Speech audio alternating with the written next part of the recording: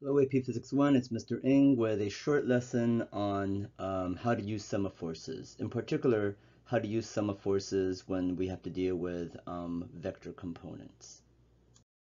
So here's our first problem. Suppose a friend asks you to examine a 10 kilogram box, so that's good. Our mass is going to be 10.0 kilograms. Hoping for you to guess what's inside. And you're like, sure, I'll pull this box over to you. She then pulls the box attached by the cord as shown along a smooth surface. That means there's zero friction. The magnitude of the force exerted by the person is 40 newtons. That's already the diagram. And it's exerted at a 30-degree angle. Calculate the acceleration of the box, that's A, and then the magnitude of the upward force of normal force. Okay, so we don't have a lot of information, but typically if we do a free body diagram, it's going to clarify things. So step one, we almost always do a free body diagram. So this is our center of mass, and we know that there's a force applied here. The book calls it FP for force of the pull. I would normally just do F of A, it's up to you. And then of course we still have mg, and then we still have normal force, right? And then these two, the normal force and the mg, they have to cancel out. Great. So calculate A, the acceleration of the box. So really, the acceleration of the box is not moving up and down. We really are only concerned with the box going left and right. So really, we're only concerned about the sum of forces along the x-axis. Does that make sense? So we no longer have to worry about normal force and mg, at least for now. At least for now. Part B, we got to do normal force, but for now, it's just forces along the x. Okay, so let's talk about positive forces. We do have this FP, but it's at an angle. So we got to do something very fancy where we do the component of the force. And if you don't remember, up and down is about sine. So up and down is FP sine theta. You just have to memorize that. I know some of you still feel uncomfortable with it, but just know up and down is sine.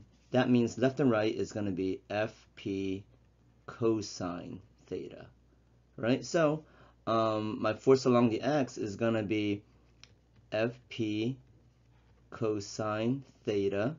There's no friction going the other way, so we're done. That's the only x vector, right? There's no friction because it's on a smooth surface.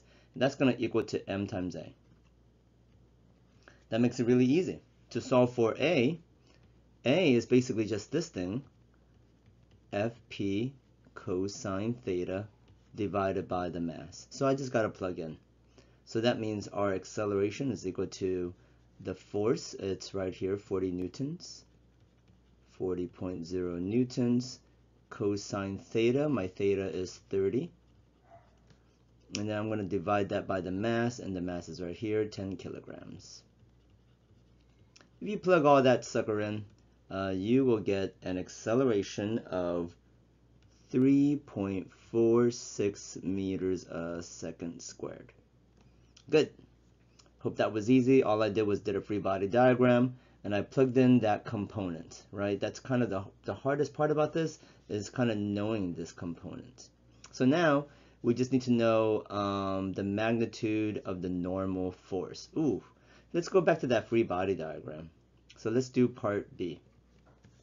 So when we did that free body diagram, we had this FP, right?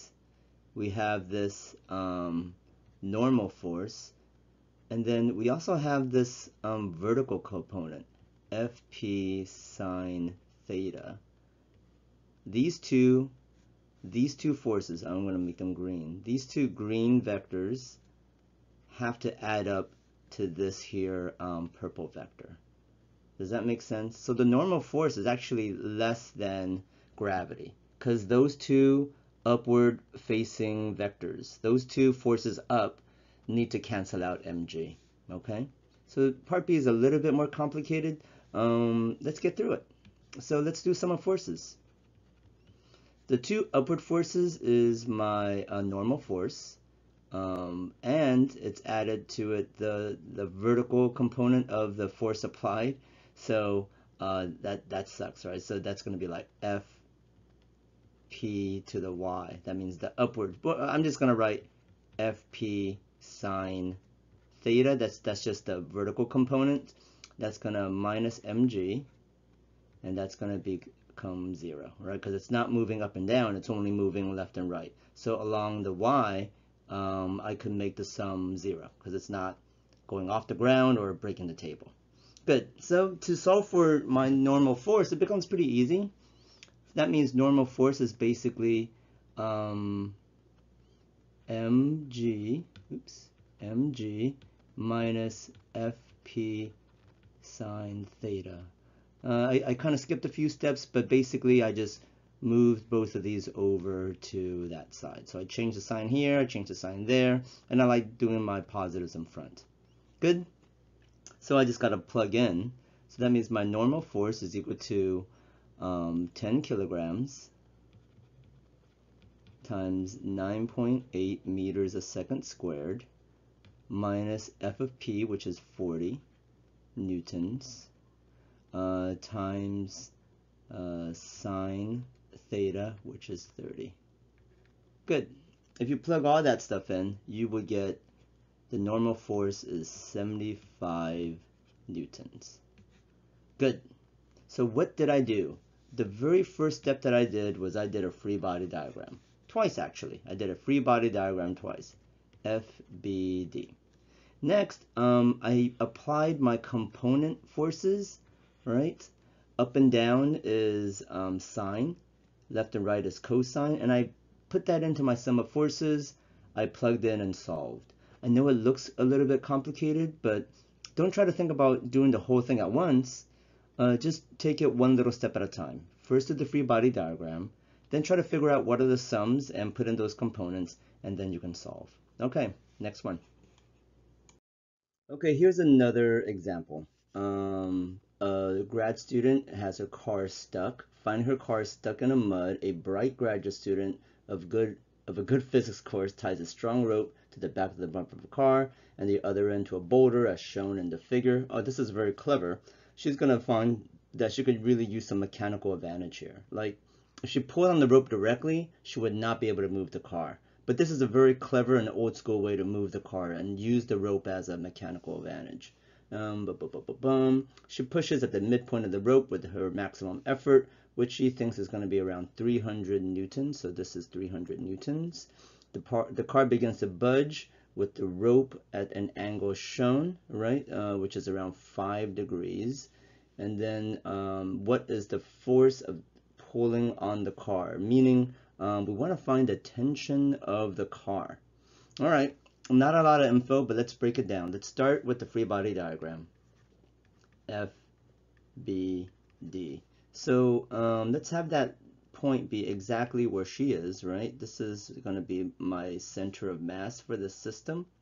Okay, so here she applies a tension up, right? No, she applies a force. This is her force applied, and this is going to be 300 newtons. Okay, and then on top of that, there is tension between the boulder and the car. This is the car, that's the boulder, and the angle here is 5 degrees. Okay, so this is basically tension. And then here, finally, both of these have components, vertical components of that tension, right, that's going to cancel out F of A. See, this is tension, and then the little green arrows are the vertical components of the tension, right, Ty's. So if we do a sum of forces, we know that, well, my positive force is FA, right, my force applied, minus 2 of the vertical components of the tension. Does that make sense, right? There's one coming from the car, there's one coming from the boulder. The rope has tension on both sides, and they're both giving us a vertical component of it. Both of them are giving us a Ty. And then if you don't recall, let's just go over it, right? If this is theta and this is T, this is going to be T sine theta because it's up and down. All right, and then this is going to be t cosine theta down here, and we're going to use t sine theta. All right, and these sums are going to be 0. I know it's 0 because this thing says it's just about to budge, just begins to budge, meaning it's right at the 0, almost going to get past 0. If it does start to move, then the only way for us to solve this problem is to know the acceleration of the car. But thankfully, it's just about to budge. It's just still, so we know what the max force is on it. Okay. So let's substitute ty with the actual component. So that means f of a minus 2 times t sine theta is equal to 0, right? That means to solve for t, I would say negative 2t sine theta is equal to negative fa divided by negative 2 sine theta, negative 2 sine theta. That means the tension, meaning the force of the rope on the car, is equal to f of a over 2 sine theta. So let's just solve. My tension is equal to f of a, which is 300 newtons divided by 2 sine of 5. Make sure everything's in parentheses. I did it the first time and I didn't get the right answer because I forgot parentheses. But this time around, you should get around 1721 newtons. Let's see, let's look at sig figs. Got 1 sig fig. Oh, we should probably only do 1 sig fig. I don't want to. I'm going to do 2 sig figs. All right, 1,700 newtons, right? Because this is a very old school trick to get way more force, because if she just pulled it directly, she would need like 2,000 newtons to pull that car. But because she's moving at an angle, she's taking advantage of the component of that force, right? Good. So what did I do? I first did a free body diagram. That's number 1, free body diagram. And then I did a sum of forces, but I did a sum of forces where I use the component vector. Again, up and down, f sine theta, left and right, f cosine theta. I did sum of forces, I did some problem solving, and I was able to solve. Hey, thank you guys very much for watching.